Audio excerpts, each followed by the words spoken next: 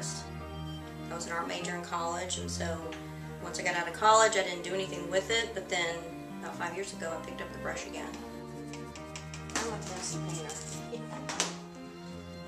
My name's Kim Hammond, and primarily I do oil and acrylic right now. I do a lot of abstract, I do realistic. Most of my work is commission work. It's everything from a small canvas to a 60-foot mural. I do a lot of photography with hopes of inspiring me to create my next piece. So far, this is the first project I've ever incorporated music or songs into to inspire me. I love it. You've got a foundation, you kind of have something to work off of, but then the sky's the limit on what you do with it.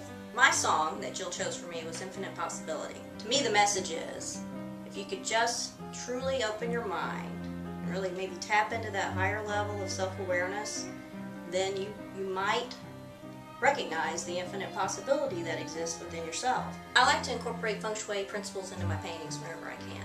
In the area of feng shui dealing with the introspective part of life, the colors associated with that are blue and green, and the element is wood. The Bodhi tree is basically the most symbolic image I think we have of awakening, enlightenment, but reaching that level of self-awareness, to me, is like an aha moment.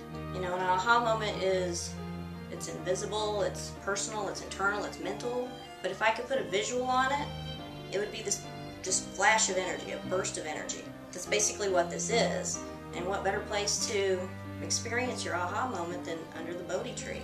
Well, the style is called chiaroscuro, and it's basically an old world style of painting that is layering thin layers of oil over one another to create this image with some depth that starts from dark to light. I'm familiar with For Women International just through Jill, because that's one of her passions, and I think it's a great idea, and I'm happy that I can be a part of it.